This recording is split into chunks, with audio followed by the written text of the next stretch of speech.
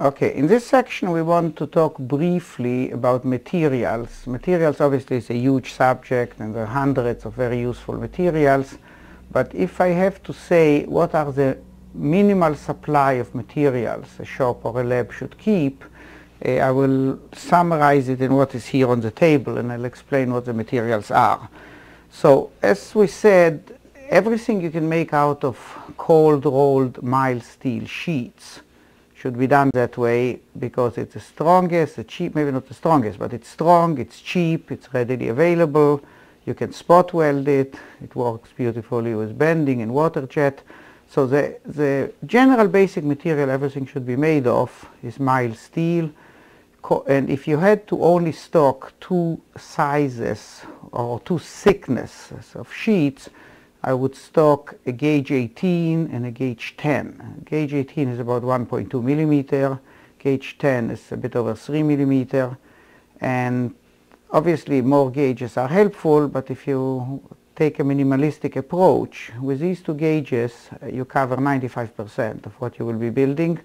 The heavy gauge, the gauge 10, is for making brackets, bases, massive assemblies, and all the rest can be made from gauge 18.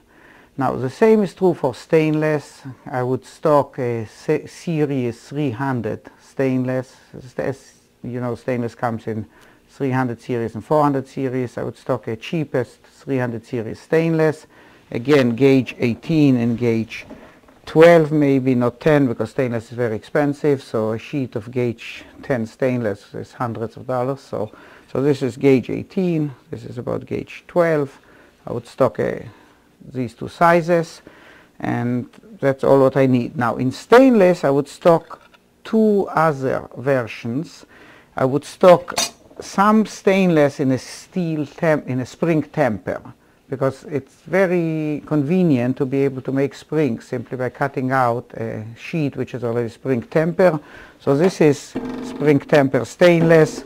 This is type 301 full hard, but you can buy other spring temper stainless. The nice thing about these series 300 in spring temper is that you can still shear them with a shear, you can still bend them if you have to, although they are springy, but they will still take a bend without breaking. For example here, you can still bend it, it doesn't break, but it's still springy. Now you can also buy harder 400 series spring temper stainless, but it cannot be sheared, it cannot be bent, so it's more complicated to use. So as a general purpose spring material, I would store a series 300 stainless, a 301 or some other 300 series in a full hard or 3/4 hard temper. The best place to buy the spring temper stainless is from a company called sidecuts.com, which send you the ends of rolls. When they slit a wide roll, they end up with like 4-inch to 10-inch wide leftovers, and they sell them quite cheap, and that's all that you ever need. Now, and the other type of stainless spring temper I would store is something called a 17-7 stainless steel, and this is a type which is, it comes annealed. It's very, very soft, you can see. It comes annealed, but if you do a heat treating cycle in the oven, it becomes very hard and very springy, much harder, much springier than the spring temper. That's probably the strongest and springiest stainless steel there is. And the heat cycle, you have to follow manufacturer's instructions, but typically you heat it up to 760 degrees, let it cool down completely, and heat it up again to about 580 degrees or some number like that, and let it cool down again. So it's no quenching, just double heating. And then it becomes very, very springy and hard, which means you can do all the forming, bending, spot welding and everything in the malleable state, and then you take the whole piece, harden it, and becomes very strong and springy. So these are basically the types of stainless I would store. I would also, if you want to stock bars and rods, I would always buy the free machining type, because both steel and stainless come in regular and free machining. Free machining is achieved by adding lead or sulfur or some other alloying element. It costs a little bit more. It's an enormous difference in machining time and surface finish. So since you're not going to need thousands of parts, you just need one, the extra few cents in the material cost will pay back in machining time. So try to stock all the bar stock and plates and everything in free machining. Now the other metal you should stock some of is aluminum, A for large structures and B in sheets for heat sinks, because copper is better, but copper is expensive. Aluminum is a very good all-purpose material for heat sinks. If I had to stock just one size, I would stock maybe gauge 10 or 12 in an alloy called 5052. Now the advantage of 5052 is that it can be bent without cracking. The more popular alloy is probably 6061, but if you bend it will crack. Now I just bend this, and if you zoom here you can see the crack at the bend. Since a lot of heat sinks have to be bent to increase the surface area, it's better to use 5052. So I wouldn't even bother stocking thin aluminum, because except for heat sinks I don't see much use for it. Now another type of material which is good to stock is spring wire. Now most people for some reason don't think of making their own springs, but your springs come in many forms, and you always need a spring in a shape that you don't have in your drawer. It's very easy to make your own spring. So if you stock maybe just 3-4 sizes of wire, you can instantly make your own springs, both compression and tension. And the way you do that, all that you have to do is you just grip the wire in the chuck together with the mandrel, like this. You can just bend the wire, put it in the chuck, or grip it together with the mandrel. Let's see the direction. Okay? And you just hold it like this. I just started off a bit slow, and then just to grip it. And now that's it. And now cut it off. Watch your hands when you cut off the spring, it will swing around. Okay? Take it out.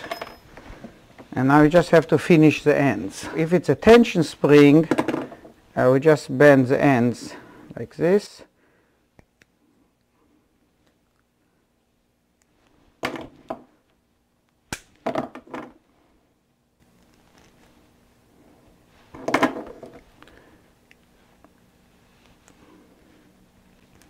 Okay, so basically this thing takes less time than going through your drawers looking for the right spring.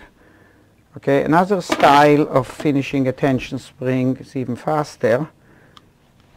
Another style of finishing a tension spring, you just take one turn, you separate one turn, and you just bend it at 90 degrees, and that's it. So this is a tension spring. Okay, if you want to turn it into a compression spring, it's even easier. You just take the tension spring you just made, overstretch it, cut off the ends, and now you got a compression spring. Okay, so now you got a compression spring. Okay, so as you can see, this thing takes seconds. So instead of always looking for the right spring, just have a few coils of spring wire. Again, this wire has two types. One is what's called music wire. Music wire is carbon steel. If you don't need rust proofing or corrosion resistance, it's the cheapest wire. It's available in all sizes. Now, if you need corrosion resistance, you should use the same alloy as this, 17.7. You can buy all the wire sizes in 17.7 stainless. You wind the spring. Now this wire, when it's wire, it only needs one heating cycle, not two, because it's slightly different metallurgically. So it's already pre-treated. So what you do once you made the spring, you put it in the oven according to manufacturer's instructions. Typically it's 480 degrees. This one, the wire goes 480 degrees Celsius for 1 hour. But always follow manufacturer's instructions, because of different tempers, and the temper or the annealing determines the heat cycle. Okay, so basically 3 types of stainless plus same alloy in wire, the 17.7, and that's all what you need. Okay. Now let's talk a little bit about non-metals and other materials. So if I have to choose a minimalistic list of what plastics I will keep. So the first one is something we mentioned many times, polycarbonate or Lexan. It's a very, very good material. It's completely shatterproof, which is quite amazing. You can hit it with a hammer, with a bullet. You can bend it. It takes a fairly high temperature, 100 degrees at least, so it's a very good material all around. Now, another very good all-around material is acetal, known mainly by the trade name Delrin. Okay, so this is white Delrin. It also comes in black. It's a plastic which machines the nicest of all plastics. It's fairly inexpensive, available in all shapes. So it's a good supply of Delrin plate and rod. It's very good. A third plastic, which most people actually are not familiar with, but is very useful, is phenolic laminate. Now this is sold under different trade names, like Garolite or phenolic or whatever. What it is, it's the very original plastic, which is phenolic resin, and layers of cotton fabric laminated together. Now, it has some advantages of a normal plastic. First of all, it doesn't easily deform with heat, because it's a composite basically. It has a lot of fabric. All these plastics, they have a melting point, but they will actually deform much below the melting point in a phenomena called creep. If you put them at, say, 70 degrees C for a long time, they'll creep. Now this doesn't creep, it doesn't break, it machines very beautifully, and it has it holds threads very well, which those don't. But it has another very interesting property. Because it has the cotton inside with the phenolic, it can absorb oil. So when you make moving parts out of it, they will lubricate themselves very well. So if you lubricate it once, it will absorb some of the oil. So this material is used heavily in gears and bearings. And you can see many things you take apart when you have a steel gear running against a phenolic gear, and this combination lasts forever. It doesn't wear, and it runs quieter than metal against metal gears. For example, this is a small phenolic gear out of an instrument, but you can see these phenolic gears, even large gears. So it's strong enough to make gear teeth, and once you dip it in oil, or once oiled once, it'll keep lubricating itself forever. Okay. So this is phenolic. Now, another material which has good lubricity is Teflon, that you all know well. Teflon also stands a fairly high temperature. It's usable to almost 200 degrees C. It's a weak material. It flows, cold flows. It's weak. It doesn't hold threads. It has very good electrical properties. It's heavily used in RF work if you need some coils, anything to do with high frequency. But it's actually not a very useful plastic because it's too weak. I use it sometimes for bushings which don't have to be highly loaded. That's Teflon. Now, a very cheap plastic is PVC, and another cheap plastic is ABS.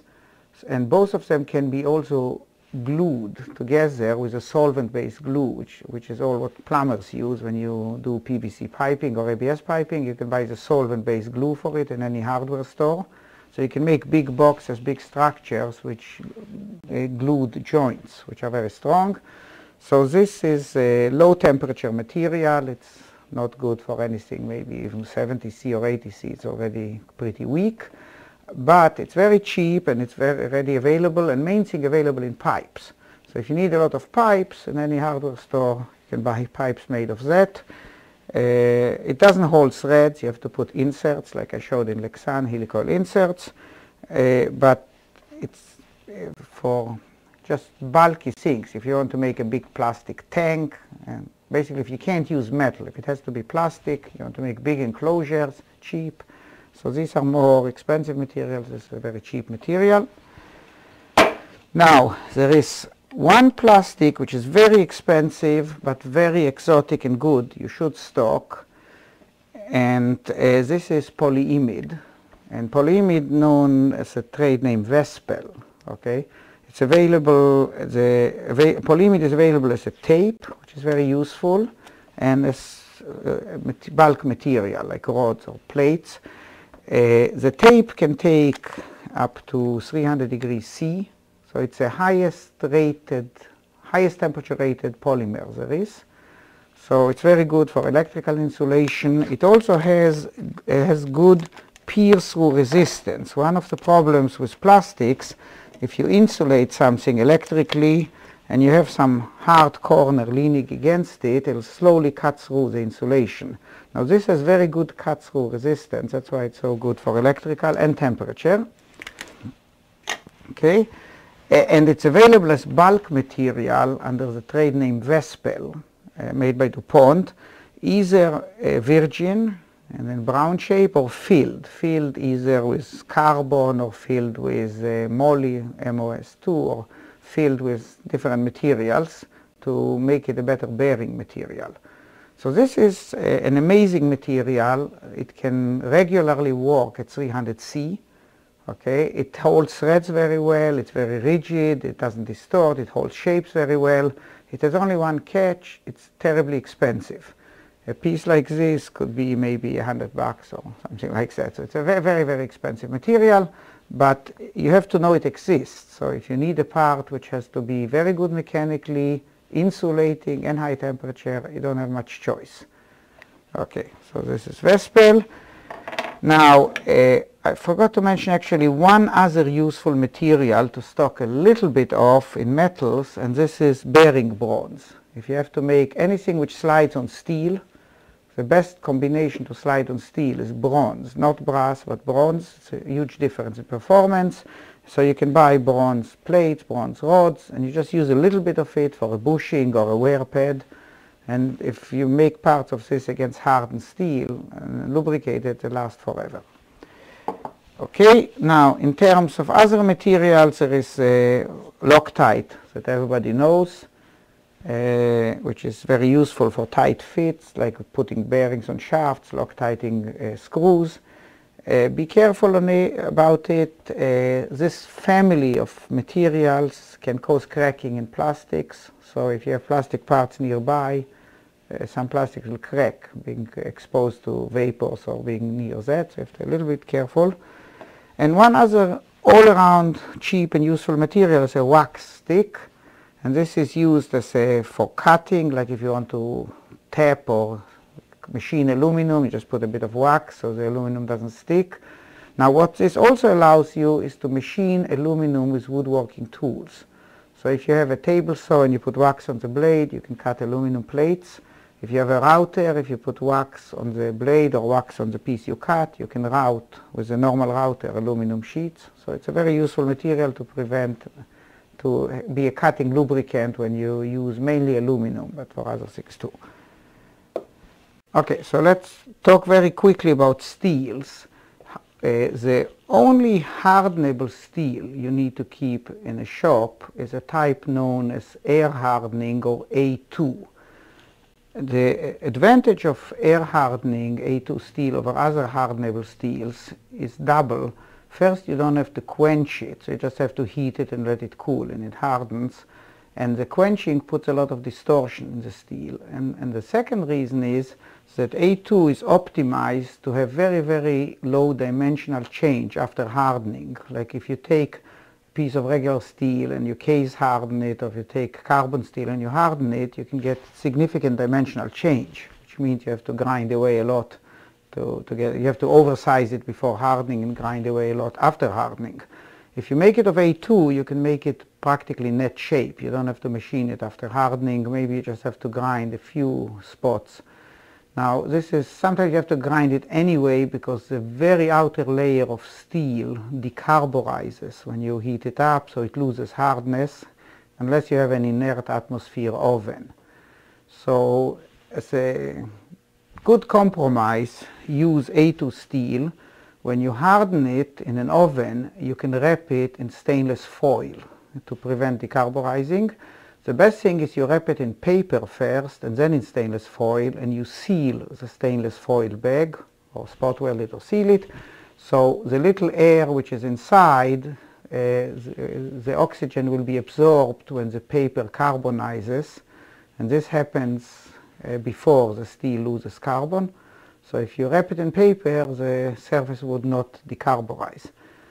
So Another steel which is useful, especially if dealing with medical devices, is 440, stainless steel 440, which is a hardenable stainless. It's not as corrosion resistant as the 300 series. For example, you cannot leave it in the body as implants, but they use it for surgical tools. And it hardens the same as A2. You just heat it up, let it cool fast, and we'll see it in a minute. Another common steel is high-speed steel, where all your cutting tools, drills, reamers, everything is made of that. Sometimes if you have to do some cutting tool, you can take a piece of high-speed steel and just grind it. You cannot anneal it, you can just grind it. And the other steel is regular carbon steel, which is the cheapest hardenable steel. But as I said, you have to quench it, and there is a lot more knowledge needed, so it's not so recommended. The problem is, if you got them all mixed up, how to tell them apart. They all look the same. The easiest way to tell them apart is by a spark test. You just hold it to a grinder and look at the sparks. So we'll do this here. Okay, so if you take regular mild steel, the sparks look like this. So regular mild steel has very few sparks, and they don't have a star. At the end of the spark, there is no star. If you take carbon steel, same test, there's a lot more sparks, and at the end of the spark, there is a star. Okay, if you take A2, it looks like a different type of spark. It's dimmer and no star. So watch, this is carbon steel, and this is A2. So A2 has darker color sparks, dimmer, and no star. Now, a high-speed steel has even darker sparks, almost no sparks at all, practically no sparks at all, and the few sparks are very dark, like redder rather than white. And the surgical stainless, the 440, again, no sparks at all. So basically, it's hard to tell the high-speed steel from the surgical stainless, but still the high-speed steel sparks just a little bit more. But it's very easy to tell the surgical stainless from the regular A2, because the regular A2 looks like this, and the surgical looks like this. Okay, so let's just talk quickly about hardening. The best way to harden steels is, of course, in a kiln, an oven, but sometimes you have just a little piece to be hardened, and you can do it very quickly with a torch. It's the same way as if you had a little piece to braise. You wouldn't bother to put it in a kiln, you just heat it up with a torch.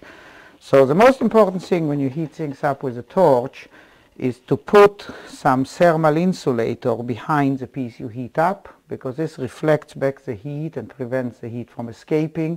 So basically it's twice as fast to heat something up if you put a piece of fire brick or thermal insulator behind it. Okay? So yeah, here is a piece of A2 steel, and in soft, and I can tell it's soft because I can file it. You can hear just the noise. You can see it cuts nicely. It's a file. So all that I have to do to harden it is get it to white hot and let it cool down in air. And like here it may cool down a bit too slowly because it's insulated, so I just move it away a little bit after hardening. So let me just get tweezers ready. Okay, now the nominal temperature for hardening this is 950 C, which is white hot. It's not so critical if you don't get it exactly right. So you build yourself like a little furnace, maybe even with a cover, so then the heating will be even faster.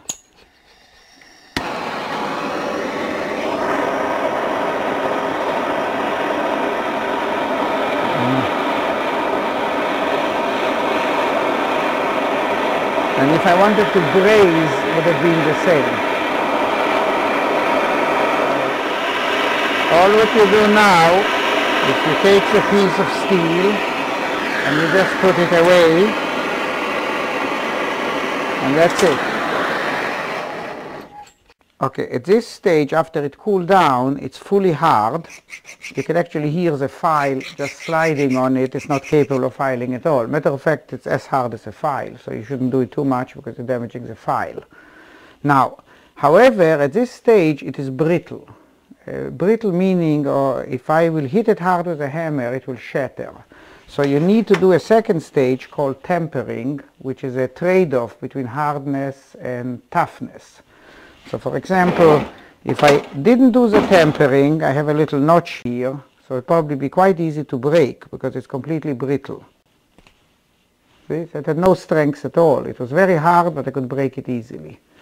So in order to temper it, you heat it to anywhere between 250 C to 300 C, depending on the trade-off you want. 250 C will keep it at hardness of Rockwell RC60, which is basically as hard as you need for almost any application. If you need it something to have impact strength, then you have to heat it a bit more to 300 C. Then you go down to Rockwell 56C or something like that, but you have much better toughness. So that's the range basically, 220 to 300, so, and every 10 degrees makes a big difference. So you have to be able to judge the temperature. Of course you can do it in an oven accurately, but if you want to do it quick and dirty with a torch like we did it here, you will judge the temperature by the color. Luckily steel has a very nice color change in this range that we need. It goes from straw color, say at around 220, it goes through brown, through very dark blue to light blue, which is about 300 C. So first I'll show you the color change just so you get an idea. So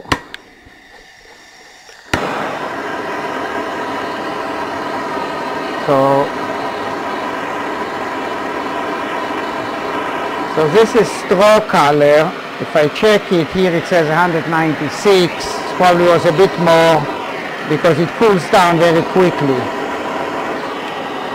Okay, so here it says 200, and that's just a straw color. If I go a bit darker, like dark blue, this is dark blue, it says 240.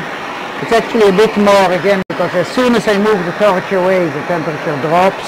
This dark blue is actually 270, and if I keep heating it to light blue, it says 330, but that's already overheated. So if I look at this piece and I look at the color gradation, I can see straw, dark blue, light blue, and this was overheated already. It went gray, so that's overheated. So the tempering range is straw to dark blue. So dark blue is Rockwell, say 56, 55, Rockwell C. Straw is Rockwell C60. Okay, so say we'll want to temper this piece for full hardness, so we'll temper it to straw color. Small flame in order not to overheat, it's very, very critical. Okay, very small flame and just keep moving, so in order not to overheat one spot.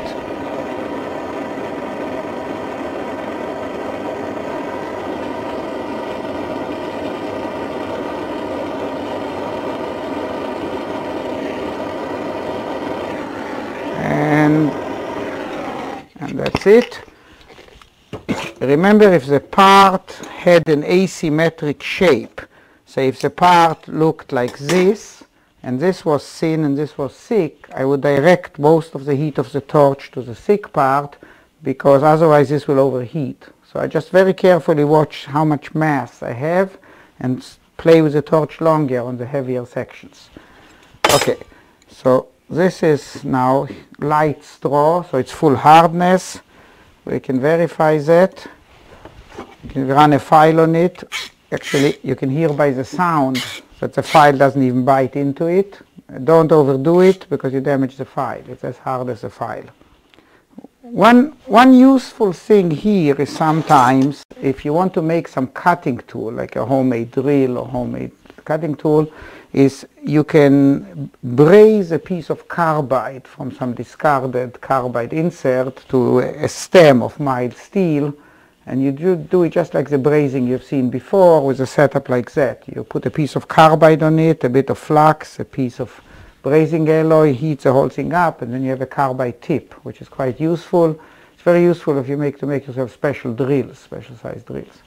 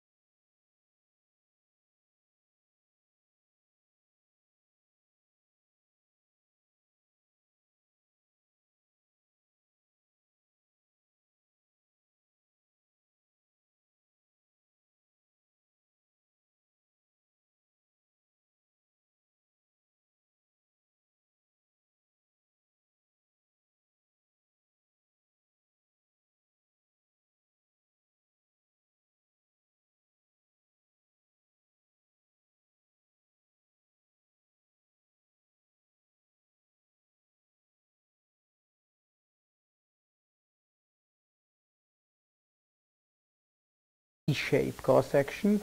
If you heat up the glass